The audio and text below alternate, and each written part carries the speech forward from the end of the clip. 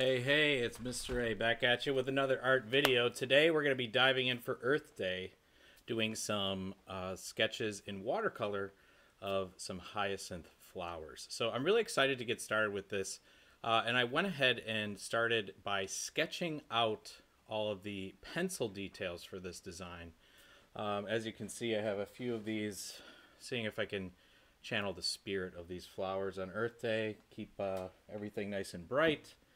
And I want to make sure that you guys are just, enjoying this just like a spring day. It's raining here in Chicago a little bit, but was able to get out for a walk. And what I find is that art is kind of my way to relax and kind of refocus and feel like I can stay productive. So if I can bring you along on that journey, that would be a lot of fun. So a couple things about materials today, just so if you're going to try to follow along, I will be after I process the sketch that I'll show you, I'll be uploading the lines for that. So if you wanted to use that and actually paint it in, transfer it to your watercolor paper and make your own painting, that way you won't have to try to draw this. I figured I'd save you guys some time there.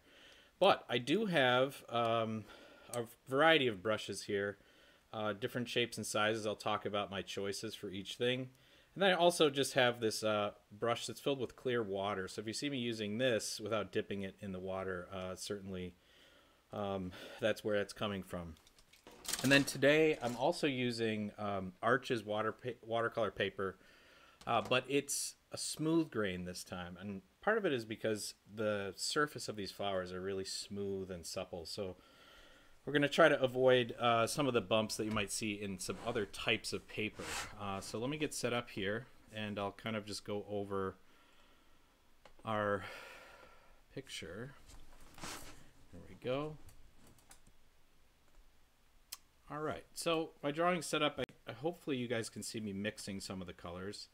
And I actually put out a little bit of a request on Reddit in the subreddit called Watercolor 101 and asked for some suggestions of what would be helpful. And I really appreciated some of that feedback. So if you're joining me today, thank you for joining. And I hope I can be of value to you guys as you, are working on growing with watercolor. It's something that I got really into really this summer, sketching on site. And it's really fulfilling, but frustrating at the same time. So let's get started. This sketch, like I said, I was working with a pretty light pencil, so it might be a little bit difficult to see. But we are going to start by just kind of putting some base colors in there. And if you can think of this as like the white is really represents our light in the picture. And we have to also be careful not to make anything too dark. So we're going to start with some of the areas that we can kind of fill in to give it kind of a base glow underneath. And I'm going to try something a little funky on this one, especially on the green. So if you can see on the leaves there, I notice there's kind of like this yellow base to it. So we're going to get started, have some fun with the bright color. And I'm going to try something that's more of a flat brush. Key thing, keeping your brushes clean. If you have dirty water, the colors are going to get muddied. So keep that in mind. All right, so I'm going to start off by putting kind of a base coat of yellow just so there's some warmth kind of radiating through. And remember, I'm making these decisions as an artist. There's no one correct way to do this. There's an infinite number of variations. And so the question that I got on that Reddit feed, if you're working with these cake colors or the pan watercolors, getting to know how much water to mix with your paint is kind of a balance. Okay, this would be a really intense yellow here. And the thing is, to control that, this is going to be more of a wash. So I'm trying to get this nice and diluted. I'm not going to go too crazy, but I'm actually going to complete another step here. And that is to use my brush that's filled with water. We're going to go ahead and fill in very carefully, painting with clear water to kind of fill in some of these leaves down at the base here so we can get some contrast. All right. So this is filled with water already. You can do this with a brush that you just dip in water as well. Let's start off with one leaf where it kind of meets up with this. Now, part of the reason I'm doing yellow is because the flowers in this case are very purple or violet, kind of blue. The opposite color of purple is going to be yellow. And especially in places like this where it's a very direct contrast, where there's almost like the leaf is framing this first flower we're going to put in there. This is going to be a really fun area to kind of put some yellow in, because that purple will really pop out later. If you don't know what I'm talking about, no worries. We'll get to see it for real.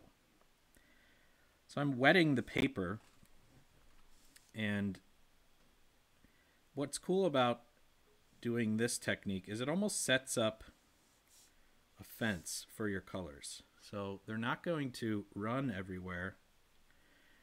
They'll certainly spread within the wet area,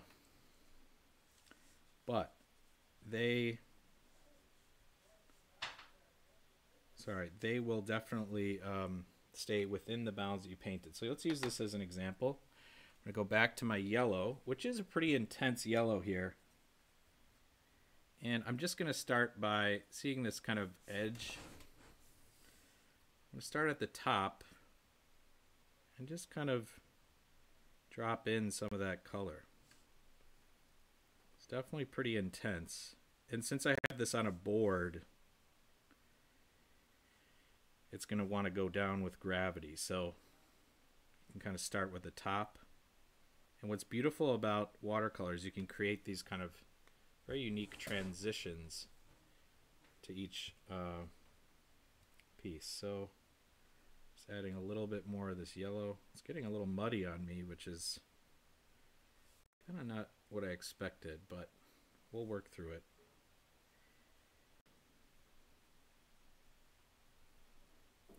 If you're having trouble getting it to spread, you can always go back in with a little bit more water and kind of coax it along. So you're adding more water to make it, go live almost.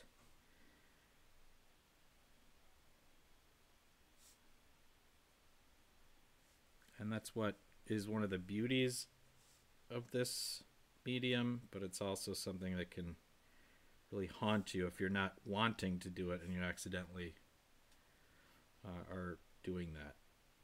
So again, this is just a base coat. It turned out pretty intense. I'm okay with that. Again, we own this picture. We get to decide how it goes. I'm going to do the same thing, kind of just getting, you can see that there was some yellow stuck on that brush, but I'm going to bring that in to my other thing. Be careful of those drips if you have a tilted piece of paper. But if you have high quality paper, typically it'll really absorb that stuff. And by the end of this, we probably won't see much of this yellow in the end. It's really going to be more of a just a subtle warmth you're going to see kind of coming through those flowers.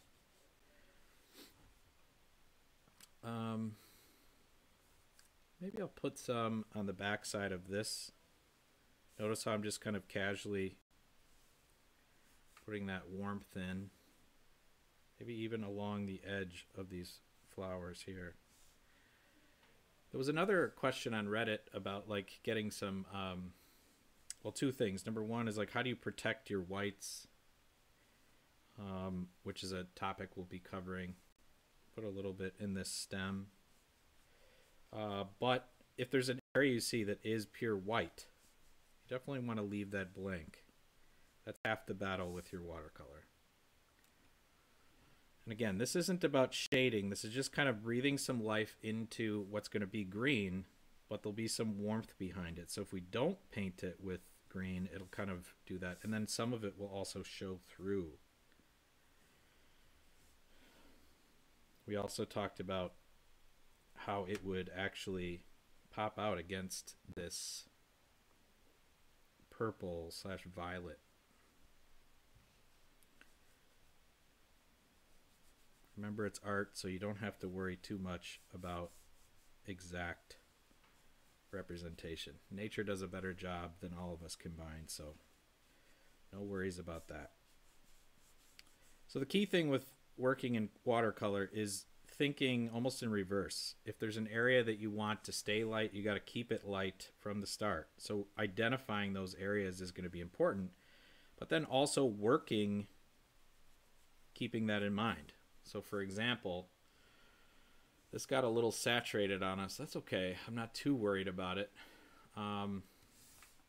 Maybe I'll just throw a little bit in this part of the stem just to help me pop out some of these details. Probably all get covered up later on.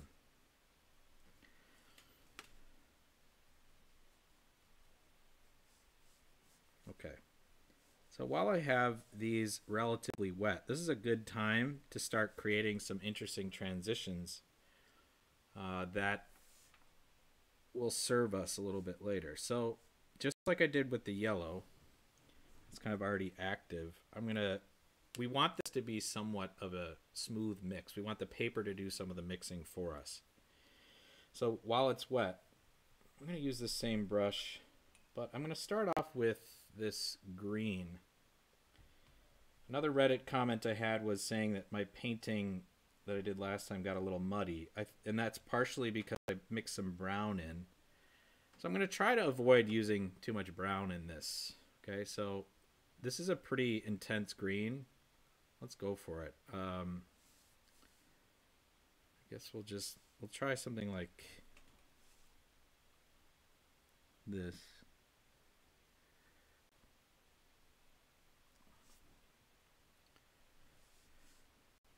I'm noticing that there's really not a lot of water there because it's just dried up. So I'm going to soften up that edge with a water brush. Let that water work for me. So we're adding these kind of washes of color. But I'm trying to put it into the darker areas. So leaving that other middle part a little bit more yellow. So you see how that kind of just softly blends in. Now this is a little more wet. I might have a little bit more luck with this. So I notice there's a little bit more green over here. We'll let that kind of blend in, but then along this side, I can go back and get a little bit more. I'll certainly have to get a little darker, I think, but as the leaf curves over here, we see a little bit more. But I'm not going to get too obsessive about it just yet. So let's try this one. There's a leaf I kind of forgot about. I'm getting this wet with my water brush, but painting in. The water is still kind of wet as well, so it might bleed a little bit into the other shape, but let's try it out. That's definitely using gravity to its advantage.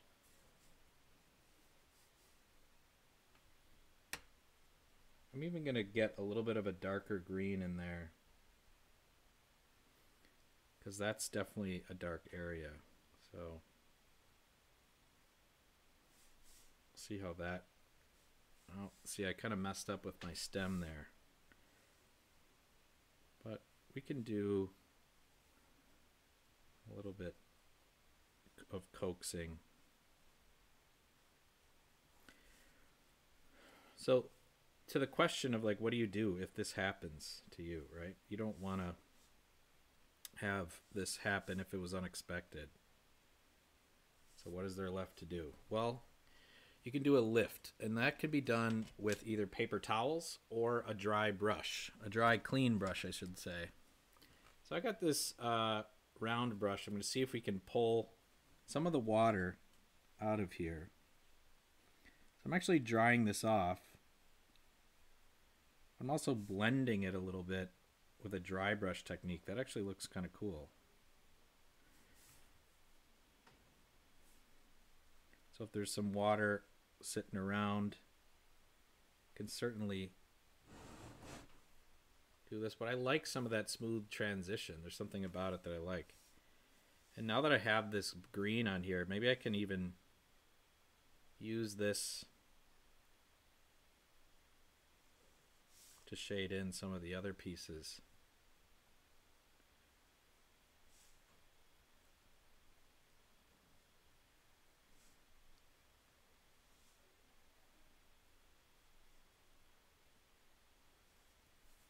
I can get a little bit of green over this one with these streaks. You see I have kind of this dry brush technique, and it's emulating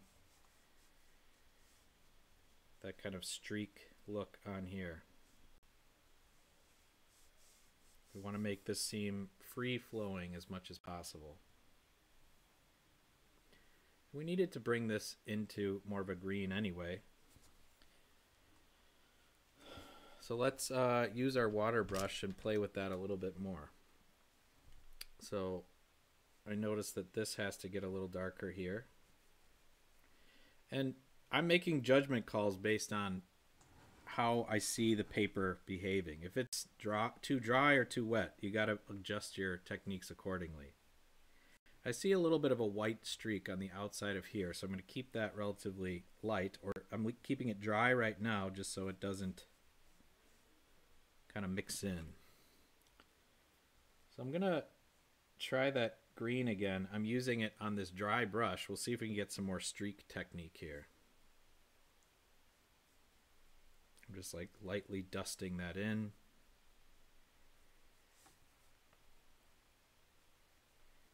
There's definitely some over here.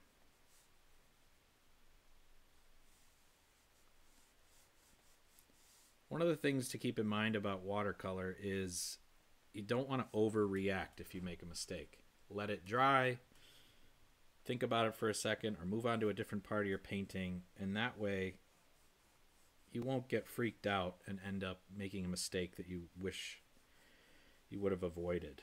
So sometimes frustration is your greatest enemy for these pieces. But I'm hunting for dark areas that I can kind of fill in. But when I say dark, I'm just using a darker, more saturated green instead of like dulling the stuff out. Let's bring in this like darker one over here. We're going to be filling it in behind some of these areas. So I'm protecting the flower petals there. We're going to make this one darker so this front one stands out. I want to get that shape correct. So I got two parts of it that'll have to go around these flower petals. And I'm going to just use that darker green. I got this dry brush. It's going to get wet in a second. Right? That's going in there. There's quite a bit of water. Maybe that's a little bit too much, but that's okay. But do you see how there's this little light streak here to show separation from that other area? So let's try a paper towel lift. So see how I have this kind of bubble there that's popping up? It's giving me a little bit more water than I need. So what I do is I take a paper towel and just touch that water area, and it'll lift up quite a bit of it. It might pull out some paint as well. So you got to be careful if you were planning on it being dark. But that way you won't get those big, kind of like a dried coffee stain effect. You don't really want that. All right, let's go back to maybe this brush here will give us a little more control. I'm going to do some darker areas up here. We'll continue with this technique to do all of the stem just because we want it to look all the same, kind of all the same form. So I'm adding that water. Might be a little bit too much there, but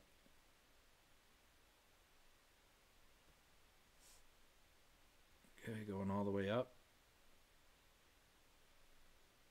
And this is where we're going to get a little bit darker. Actually, we'll just stick with this green because we can always add stuff later. So I'm starting at the top because that water will kind of come down. But these are definitely more in shadow, so you can kind of relax with those. Getting that darker green into that shape we want.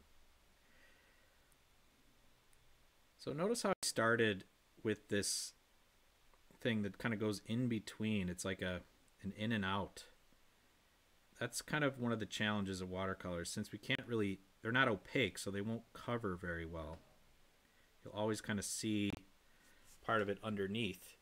Kind of have to do the background first so that other things have the appearance of popping out.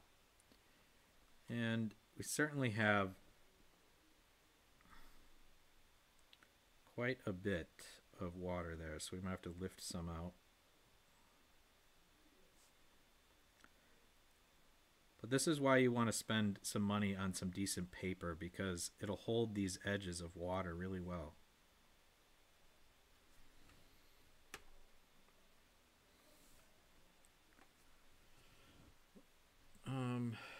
I guess for the stems, we didn't really do this one. I am going to get this real quick while I have the greens out.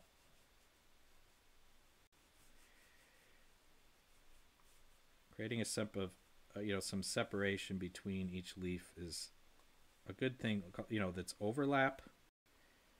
So we're creating some edges for ourselves. And I want to dry this green out a little bit, meaning add some yellow. So I got this stuff over here. I'm going to take some of this yellow. I might even take a little bit of orange, because these are some more neutral. So it's a little bit more brown. I know I said I wouldn't do brown, but we're still keeping that green.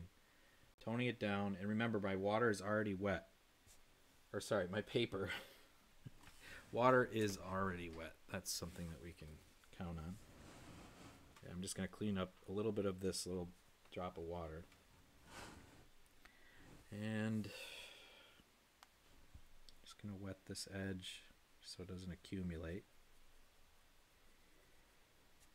All right, here we go. We're going to get that nice edge. We're basically dropping that color down. See how it pools up there? We can coax it down with some more water, because it'll pull that all the way down. So notice I didn't have to really blend it on my own. It's a little darker than that, so I'll just put some more in. Use gravity to my advantage.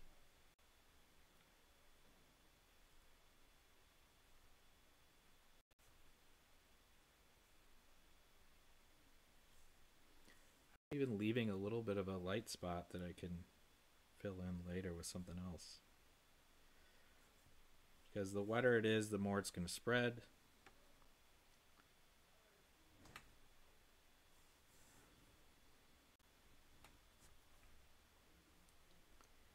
And we got one more over here that I added for fun. It's got a little bit of life to it. I'm going to put, see how it's bleeding into that other one? Wasn't expecting it to, but that's okay. We'll take a little bit from here along this edge.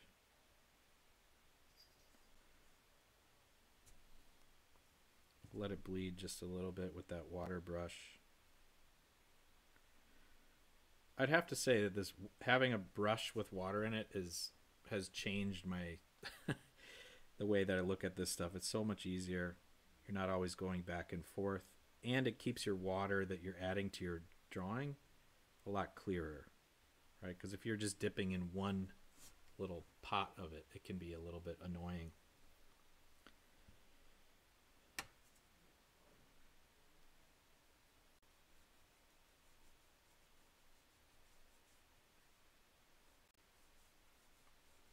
Putting that lighter, kind of more electric green on this edge. All right, so we got quite a few greens going on here, and this is where we're going to get to the fun part. So the question of these flowers, what color are they? Well, first off, I want to challenge you to really not think of that there's any black in this painting at all. But I can see several colors in those flowers. The flowers that I'm looking at have not only like blue, like almost like turquoise, especially if you look the flower down here where it crosses over in that like bulb part at the back. There's some kind of turquoisey blue. some beautiful purple, but it usually is at the inside of the flowers, and then it kind of moves outward and gets blue, almost blue mixed with white, to come down there. So how would we approach that? We're going to try to stick with a set of colors that we can work with for the whole time. And I'm going to start with the darker stuff. So I'm going to start with that purple. We're going to work our way out. There's another part to this that is a little bit difficult. We have to actually do some line work to show those subtle little creases in the flowers, because they show that direction, how they curl. And so that can be kind of fun. I'm going to do a really small brush with this. And you could probably, instead of going on with the same technique we had here, because these are pretty precise, I want to be able to focus on this. I am going to do the line work first with kind of like a delicate purple, and then I will do a wash over the top after those dry. Okay, so we'll do like 3 washes. One is going to be the detailed lines, second one's going to be kind of like the purplish shadows, and then the final wash will be kind of like those lighter bluish hues on the outside. Okay, so the brush that I'm going to use for this is a Sable Kolinsky round. This is really good for doing details. I also have another one that might be just as good. So I'll probably be switching between those. I'll make sure that they're clean. And we'll kind of start looking at some blues and purples or violets that we could use. So I'm going to get some blue out on the palette here. This is ultramarine blue. So I'm just working the water into that cake there. And this is really strong color, right? So it's going to kind of like, if we put that on there, it's going to be the strongest thing on it. That's really intense. So we don't really want to get too carried away with that. But I am going to also go over here to this purple that I have. I wish I knew. Oh, that's not even purple. That's what, phthalo? Sorry guys, I'm like spacing right now. Okay, here's the purple. There we go. That's almost an electric color. So you got to be really careful not to do anything too intense. And you know, now that I'm looking at this color here, looks like I haven't used it much. It's almost a mix between green and blue, right? Yeah, I think this is phthalo blue. So that could be something else that we use to darken up some of the areas so it's not so intense. All right, so I want to get a more diluted mix over here. So I have some fresh water right there, and I'm just taking from this to mix out a little bit of what I see here. So it's about half of the intensity that I was thinking before. Now the darkest spots that I see, and I'm just going to try to stick with those, are those kind of central holes in the flower. So if you look, you know, at each one, there's definitely some shadow areas. But I'm going to get close. Let me see if I can, while we're doing the flowers, I'll blow this up for you.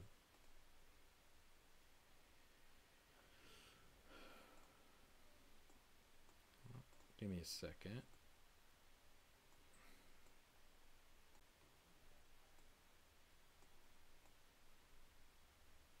I think that should help. Let's see. There we go. So you can see a little bit better into those areas. The deepest kind of points are definitely underneath some of these petals. So I'm going to go in.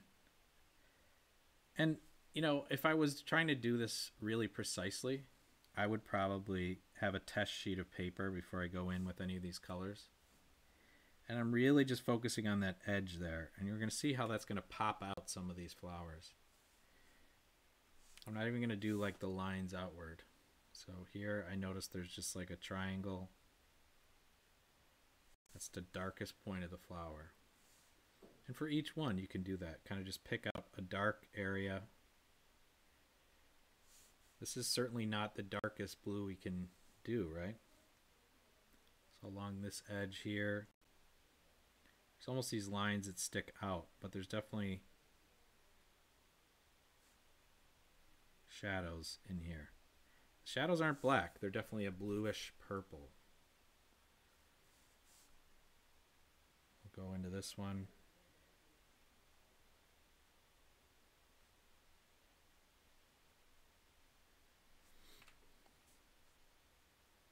Okay, those are the main ones. Here, down here we also see it very along this.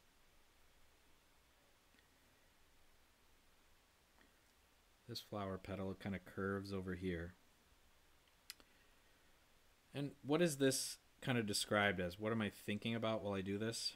Well, this is what we call, what I've heard call at least, directionality. Each line that you draw can kind of tell us something about the form that you're trying to represent. So if you've ever tried cross-hatching and you do all parallel lines, the problem is they have no contour. They don't follow the shape. I've called it like the yoga pants of lines. They follow the shape and the form underneath. So that's what we're going to be trying to do to get some shape into these flowers. And then we'll coat it with some nice transparent washes over the top once this color dries.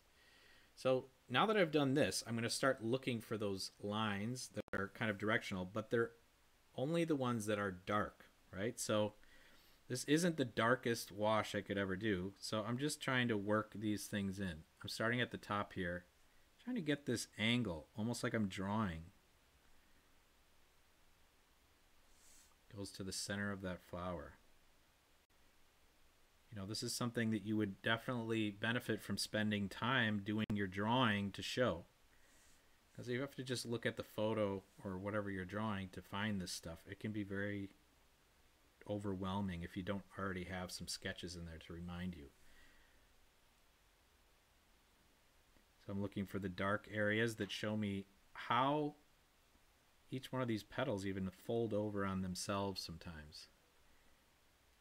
I don't want you to do pure outlines. We just want some soft shapes as it goes into the center. Sometimes it's not just a line, it's actually like a blob. We'll save those for later. I'm just looking for the lines that show me the direction of each flower petal.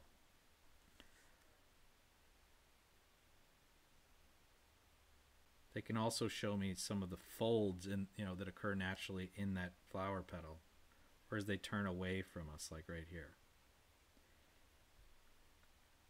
We might have to make those darker with a second coat later, but I'm definitely establishing some of that form on the shadow side of that petal.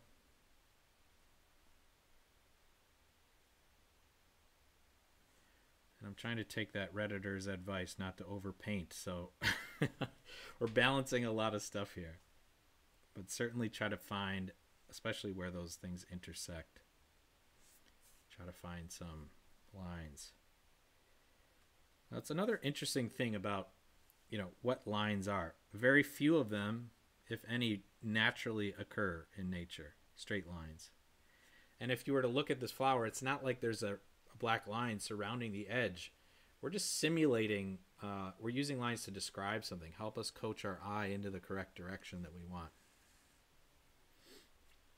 We need to get a little bit more paint going here. And it might seem like this is going slow, but this is where it kind of pays off to go slow. And then some of those, just like we did those stems, that went relatively quick. We let the paper do a lot of the work. We will do that later for these flowers. But I'm trying to get that form so it'll look like these flowers have kind of a really supple and rounded shape.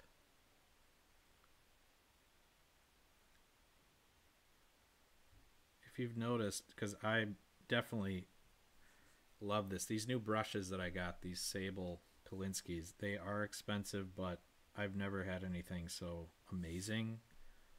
And after you've tried and failed to make a lot of watercolors, having good materials is definitely amazing.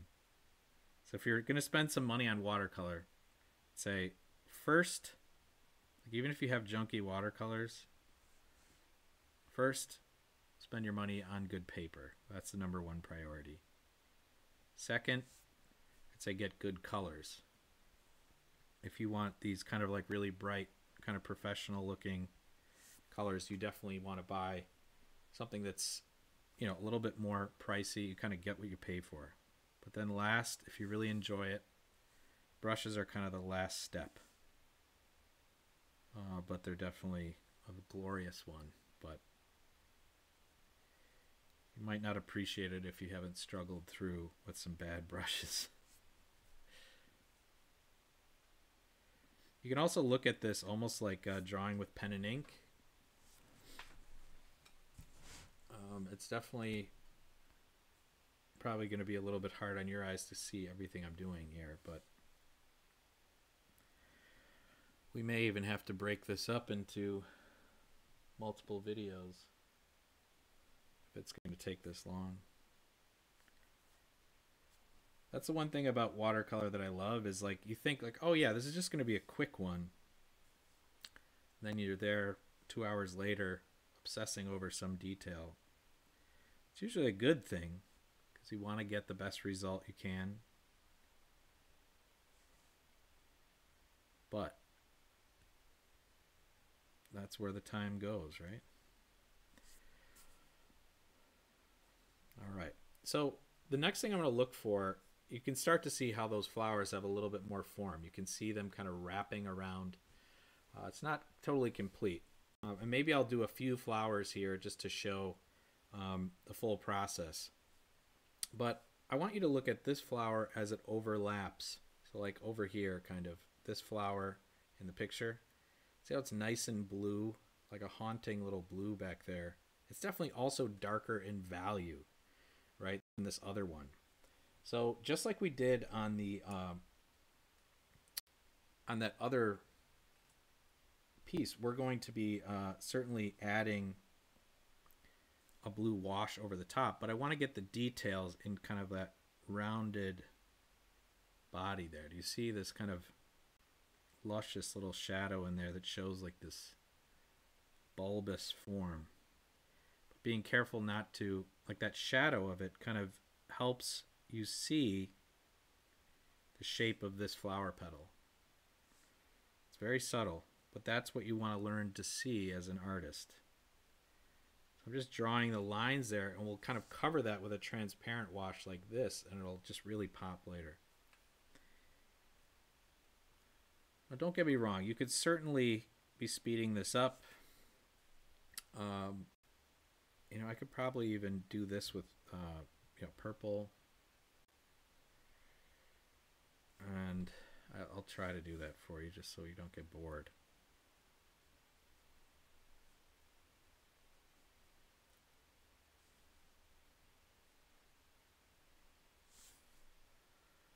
Another thing that I've learned since starting to paint with watercolors, I used to put a lot of pressure on myself to come up with original concepts.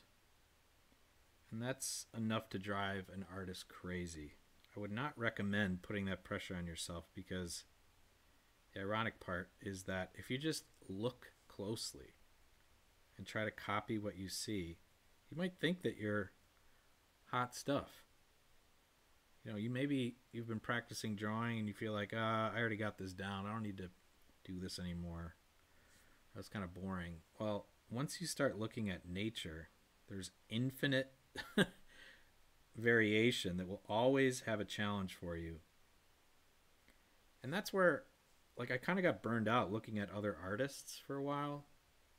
But for me, what brings it back is once you try a challenge like this to replicate nature, then you go and look up other artists that were asking the same questions. Like, how do you make this look, you know, realistic? Or how do you bring the essence of this thing forward?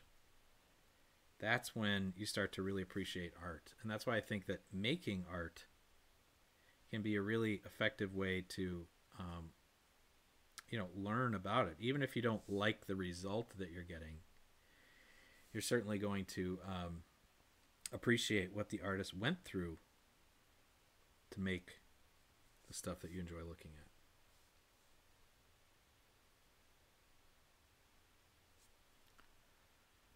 So, again, I know I got started right away today. I want to take some time to thank everyone for joining, especially those of you who may be new.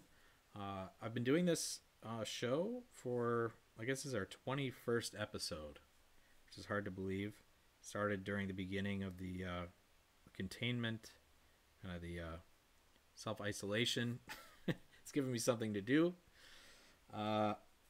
And I appreciate you guys following along because this brings me much joy.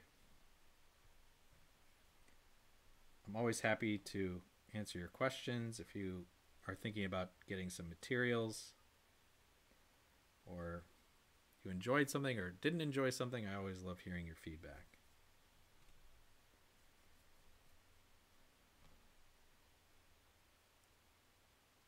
Okay. So, let's see how we're doing on time here. We're already almost at 40 minutes, I'd say. So we may have to do an episode 2 on this. Oh, but the last thing I wanted to point out, we talked about the start of this show. If you are continuing to watch, on Saturday I'm going to be having a guest on. So if you haven't followed me on Instagram, now's the time to do that. I did make a small change to the channel. It's just Art with Anderson, just like the YouTube channel spelling. But if you want to, that's a great way to hear of new updates. And I'm going to be starting a kind of a separate little series where I'll be inviting fellow artists and creatives on and doing a little bit more of like a talk show format where we talk all things art. You know, how did you get to this point in your career? And having a little fun along the way. So that's going to be on Saturday at 3:30. Would love to have you join in. We're going to be having a friend of mine has been a sports photographer for the MLB, for the White Sox for some time, and now does that almost full time. Unfortunately, some things changed with this containment, but has some beautiful work, and we'll be featuring him. Obviously, if you have questions about what it's like to be a sports photographer, he is a very informed and fun person to have. So I'm honored to have him as my first guest. So I'd love if you guys could join us for that.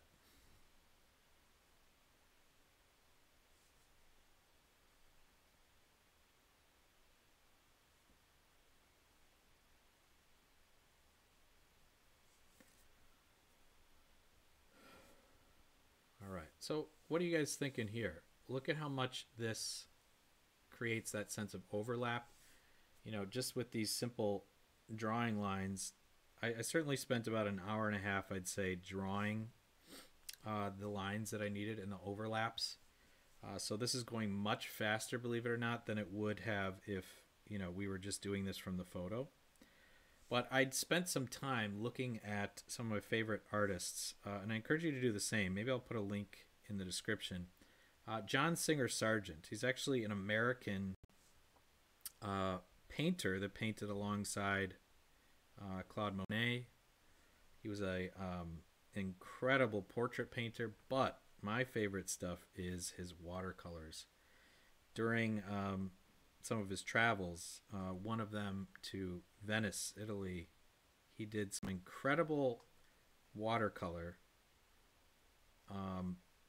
That's just, it's hard to believe that it's watercolor. It's so convincing, but the brushstrokes are so loose. It looks like he just dashed it off, but it comes together to be almost more real than looking at the actual thing. So a great place to see any of this artwork, if you're just looking at like, oh, I want to learn how to do a certain technique, check out Google Arts and Culture. If you've ever, like, they used to have it so you could see like every museum indoor. That's essentially what it is. But if you look up John Singer Sargent and some of his watercolors, you'll see what I'm talking about. That's kind of like my next ambition, is to do some master studies where I kind of go through and try to replicate his artwork, because it's just so incredible. But the other thing about that is, do not be fooled. He did not just dash them off. He definitely does. If you look closely, he certainly does a drawing first, because I first thought that he was just that much of a genius that he could just like slap the paint on and just go for it. But that is not the case. So don't get discouraged if you look at it and you're like, I could never do that. But you can if you put your mind to it. So, all right. So my favorite part, I kind of talked about this with the daffodil painting that we did last week, is those bulbous forms on the back of the flower. Something about that is just a very seductive form.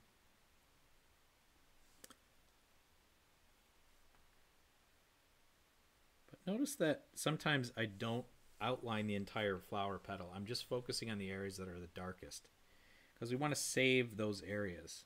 So if you look at this one right here, it's really the darkest on this side over here.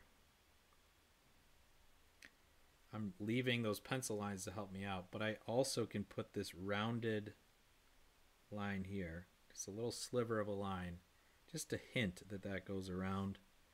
And there's just a little bit of a thing right here. We'll give the eye a little bit of a bridge to jump there to help that come through.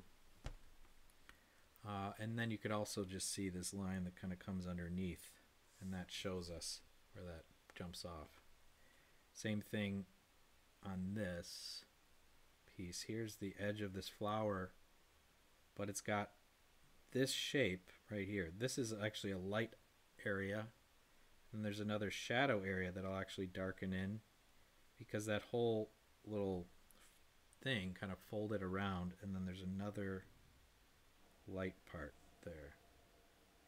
So we're sculpting the form of all of these flower petals, and even compared to the daffodils, we did what, 4 flowers. Here we have quite a few more than that. So if anything, I just hope this was relaxing for you to watch. If it's stressful for you to watch, I am sorry about that too. But I promise that art, like if you are relaxed by watching someone like Bob Ross do a painting, the trick is being able to stay that relaxed while you're painting and enjoy the process. Because if you're just getting frustrated the whole time, it's no fun. And if you're getting frustrated, the best thing you can do is walk away for a few minutes or start on a different piece. Talked about how you can be your own worst enemy. And that comes in the form of literally working hastily, kind of making a mistake that you shouldn't have. You knew better by trying to overwork a piece.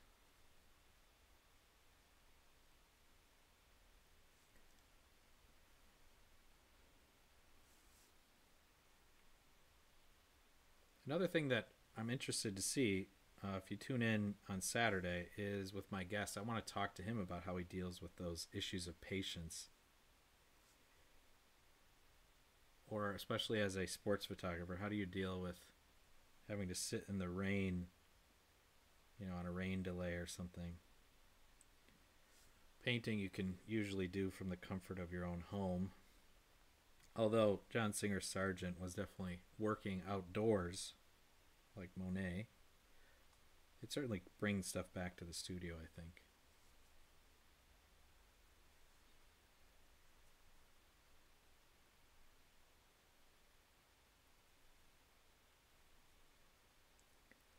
So if you look closely at these forms, you'll see me kind of do these parentheses shapes, the curves. You want to get that profile. It's a soft edge on these flowers. And the biggest temptation for most beginners when they draw flowers is to have really rigid outlines, but it's almost, think of it like fabric. It's folding. It has these subtle little shadows. And that can be frustrating, but by drawing, think of luxurious lines. We talked about the yoga pants of lines, right? They're comfortable. They want to follow the form.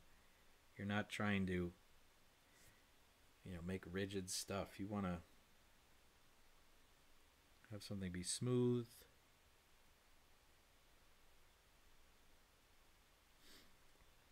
Well, we're almost done with this line work. And I guess I'll just go for it because I'm feeling good. If you guys are sticking with me, I appreciate it. So this might be a long episode. Some bonus content, I guess you could call it. Let's just hope the camera doesn't die. So I have no idea if that'll happen.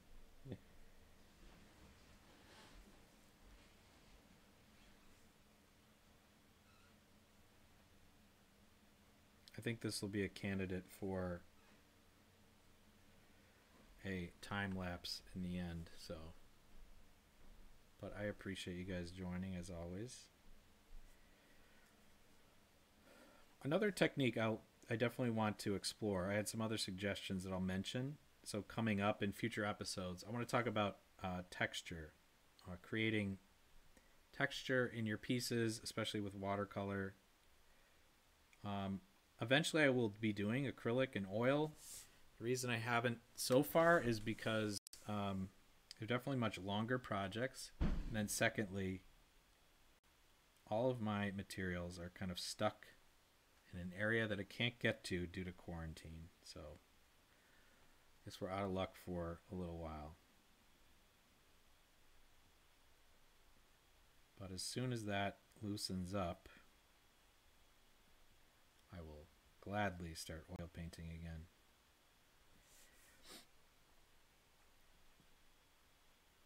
The one thing I do have is an airbrush. Maybe we can bust that out. We can do, oh, and then texture wise, instead of just doing like these lines with color, right? You could actually do like pen and ink. If you get some waterproof pen,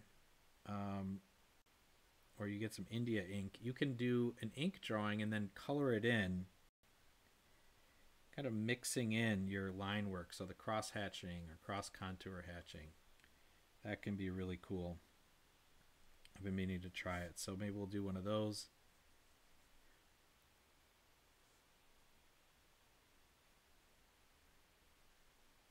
So see how my strokes kind of like radiate out. They're gentle.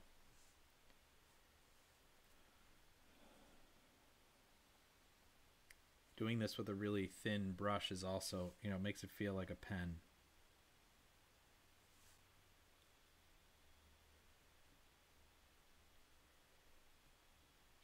So, all right, as we try to wrap these up, okay, I'm just trying to get, like we mentioned, the lines to show us some form. We can always go back and add more.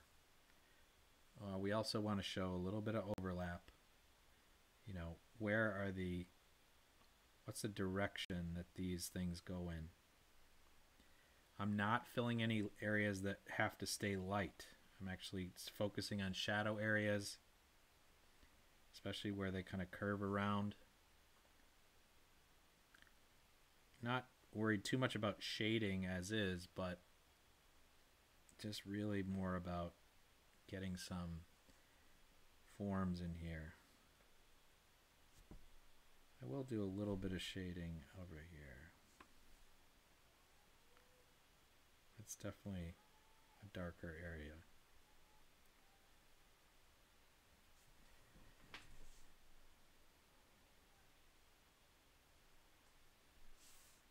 All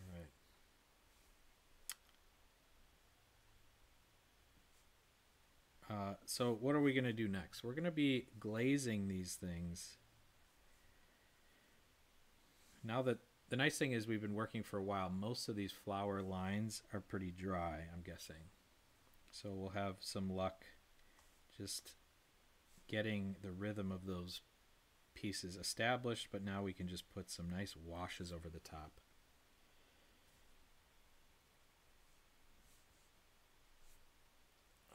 What am I missing? This flower has definitely a little bit of a stuff here. Again, this is probably a little light, but that's the tough part about watercolors. You want to be kind of cautious as you approach.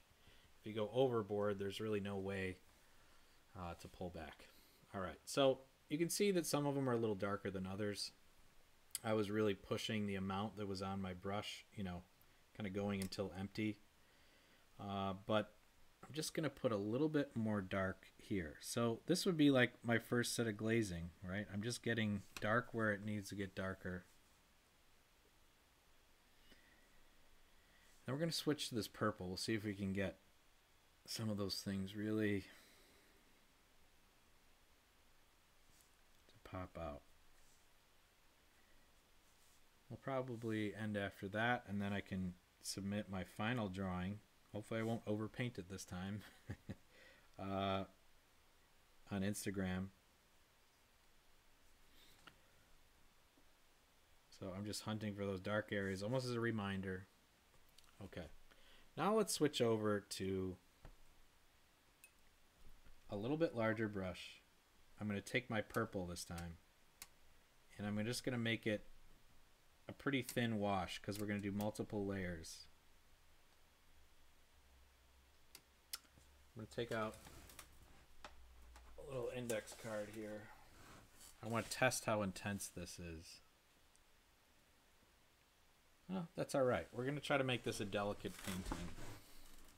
So what I'm going to do is look for not the perfect, like the actually dark areas. I'm just looking for the medium dark areas that are more purple. So it's still going to be around there. So I'm just going to give some general shape. So I'm going over some of those shapes here and giving some of those softer, larger shadows. So it's almost like burying that other part. It's going to help us sculpt those areas, bringing some shadow into it. But we're going to try to stick a little bit closer. You can do some line work as well. So we're working outward from the center.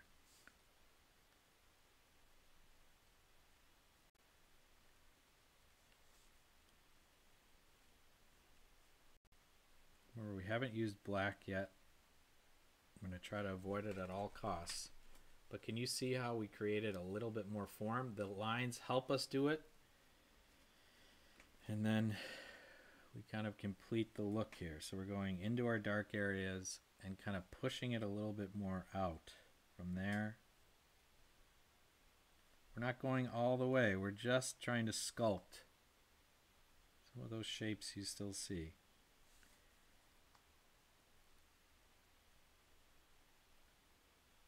Because that purple really sticks to that inside of the flower, it seems like. As it moves outward, it turns a little more blue. So the other part we talked about in a lot of painting is just learning how to see like an artist. That's half the battle sometimes. What are you looking for? It could be a deep philosophical question, or it could just be literally what an artist does all the time. What do you see? You got to trust that. Trust your eyes. Don't paint symbolically. Paint what you see.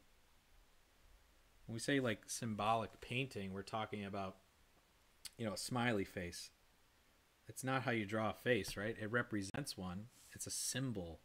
So if you think of a flower symbol, it might look way different than, you know, somebody might put in a daffodil, somebody might put in a hyacinth, somebody might just put in like a daisy, something basic.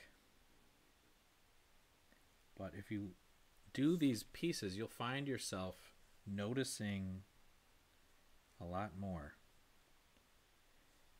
detail, and you might be more interested when people say, you know, stop and smell the flowers or whatever. You'll definitely be not just smelling, but, you know, looking at those things.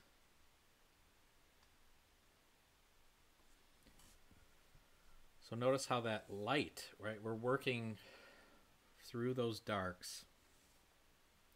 And I just want to kind of cheat, and I'll show you over here. Remember we put that yellow down, and we want to check out how this is going to really give a tight edge up against this flower with the purple. See how it looks. I'm taking some fresh stuff here, and that outer edge of these flowers is definitely purple.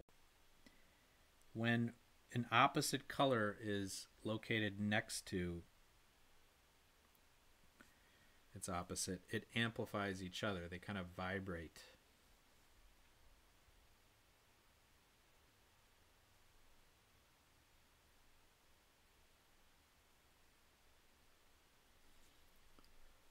So both of them look more intense.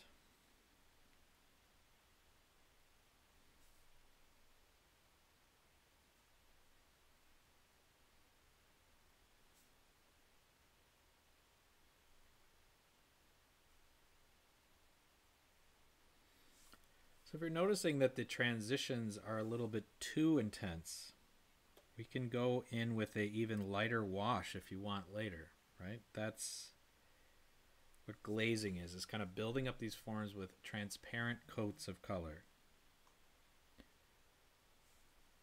Kind of establishing some gentle transitions between colors. But I'm protecting the lightest areas of the painting and not letting any of the color that I use kind of infect that area, because that's my most valuable resource as a watercolorist.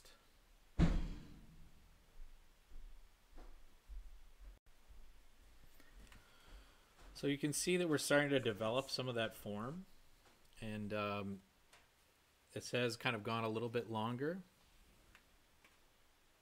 And EH, thanks so much. Kate, thank you for the compliment. You know, so this is kind of getting a little bit longer. You know, if you'd like, I could certainly do a second episode, or maybe record myself and just release it as a non-live video. But, you know, again, I better get going here because we're a little bit over an hour. And what I'll do for the next steps is just like we talked about here, where you can still see the blue underneath these transparent washes. We'll be building up some more of that transition.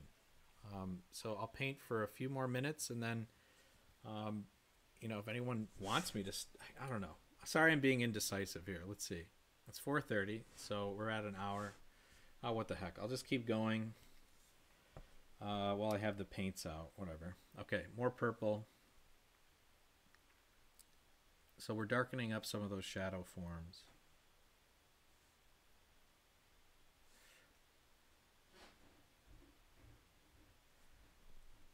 And so a few things. If you're still watching, I'd love to hear from you.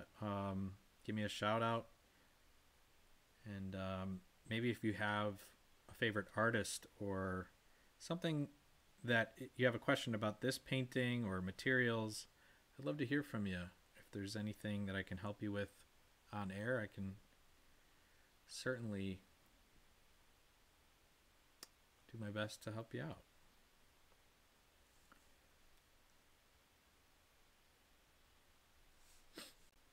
Okay, so if you're wondering how I'm deciding where to put this stuff, for example, these got a little intense for my taste, but that's okay. There's kind of our primary shadow forms. And you hear me say the word form a lot. So what's the difference between a form and a shape? Well, a form is a three-dimensional object. A shape is two-dimensional. As a painter, you're constantly working with shapes. So how is it that you can make a form? Well, we're creating the illusion of form, not an actual form. So that's something that you have to keep in mind. Right? So we're always working with shapes, but we can control things like transparency, which relates like value, how light or how dark. But for watercolor, it's your transparency is basically how much water versus how much paint is in there. And you should have a card to test it on, you know. Does that compare to what we had before? Yes, so let's keep going. Especially if you have to remix your color or it dries out. That's always something you have to keep an eye on, right?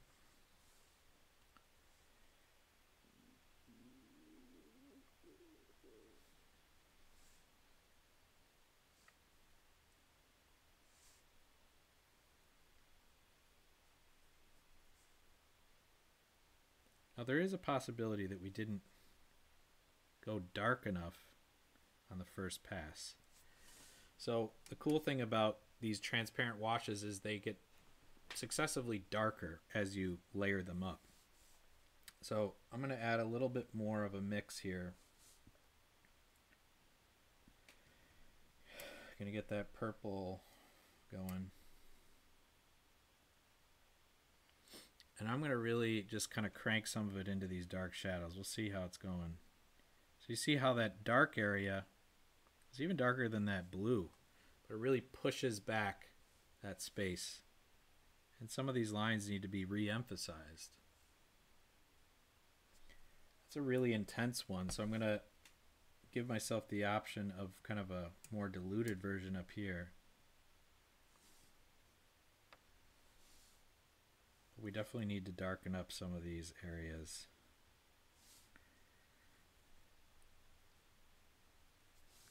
It'll just really help make it appear that there's like a little pocket there.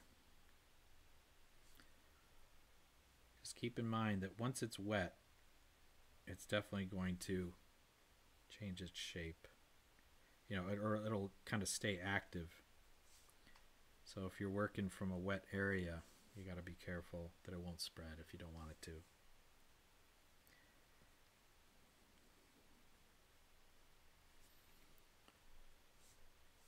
You see how we get that illusion that's kind of curving out?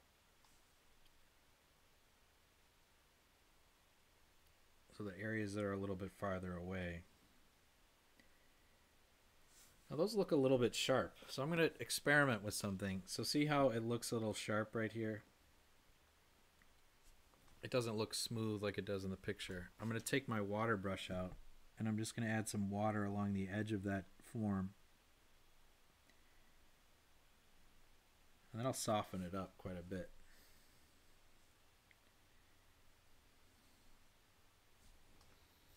So you can work with some of it.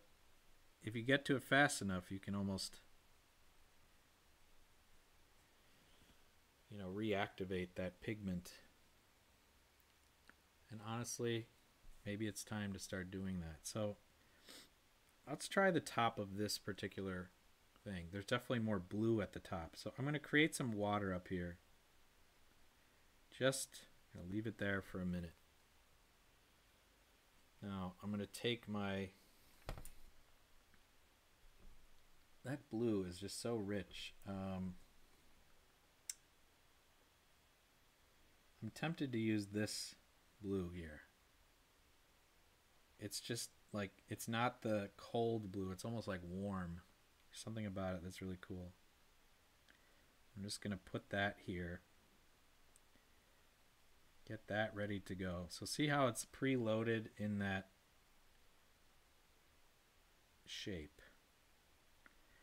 But it's kind of full of water there. And then I kind of bring it down right over the top of this purple. So it's blending over the top. I kind of like that.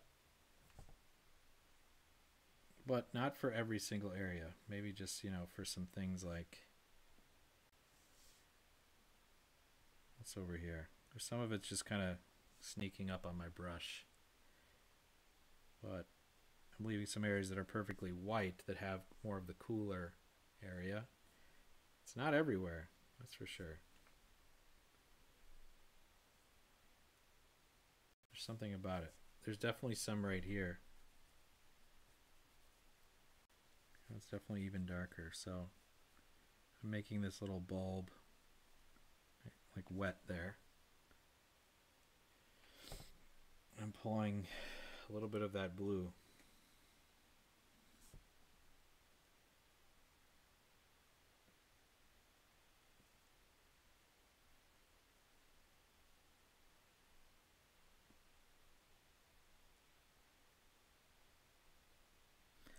I almost put too much water on there. I'm going to take some out before it drips.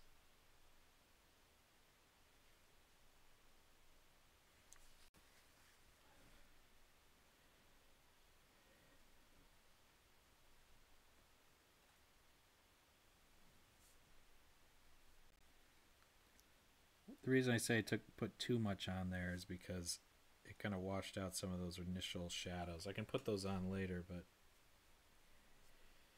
you can kind of see how we're just creating a little bit more variety in this piece.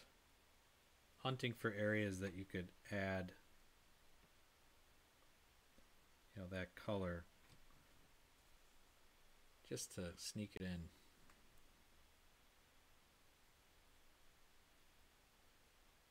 You know, I'm adding a little bit more here to make that pop. I could certainly darken up this area here after that dries. There's definitely some blue over here. So I didn't add the water, I'm just glazing it over the top of those purple shadows. I think that worked a little better, so there's not so much water reactivating what's going on. See how that just really popped in, where you can still see the shadows? And we can do successive coats of that as it gets a little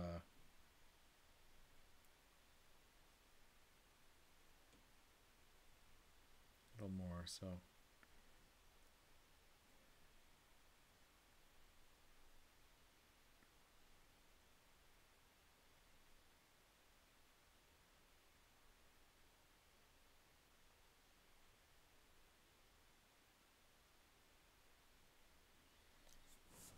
So one way that I think about painting is, number one, is you don't need to worry about making it look like a photograph. In fact, photography is important, but it's not the goal of a painter to just emulate a photograph.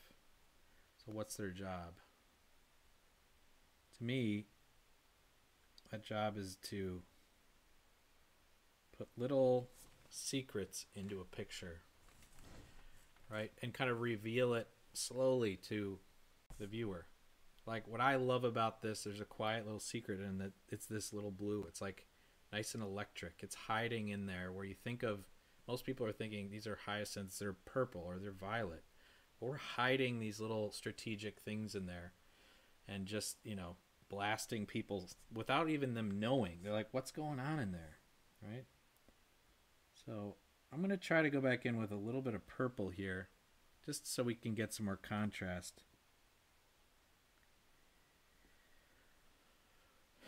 But it's amazing how much more dark I think we need to make some of these areas. And I'll be doing that maybe later today, but we'll probably wrap up in the next 2 or 3 minutes.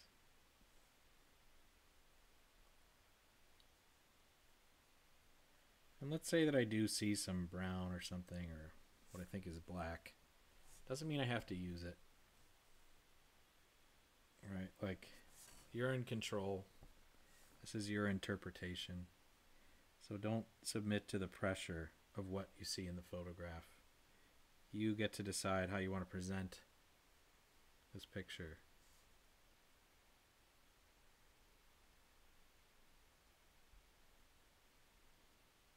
So with that little philosophical reflection, I think we're about going to call it a day.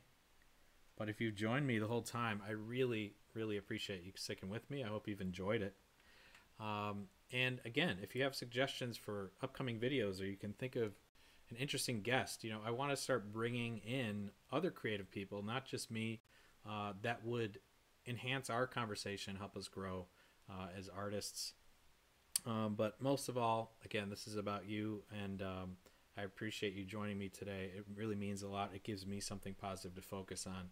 And even if you didn't do this today, be sure to get outside if you're allowed to in your area, or even if it's just a little place that is, you know, open a window and just kind of inhabit this idea. Remind yourselves that we're on this beautiful place called Earth on Earth Day here, and celebrate that. And if you can bring some more beauty into the world by reflecting on the nature that surrounds you, even in the most unexpected places, I think this will be a really great way to find relief in this, you know, somewhat stressful time. So I really appreciate it. Thank you again. I'll look forward to seeing you guys again on Saturday when we have Dan Jallandoon, the sports photographer, on. And I really appreciate your guys' support in trying some new things. Thanks so much, and I'll see you soon.